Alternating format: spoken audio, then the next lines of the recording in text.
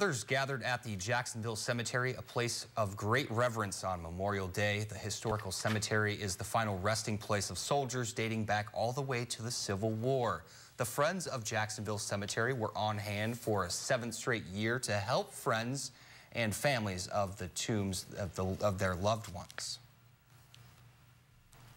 I'm a veteran and one of the lucky ones that was able to come home with no injuries, and to be able to do this not only for our veterans but the community. It's one of those good feeling things to do.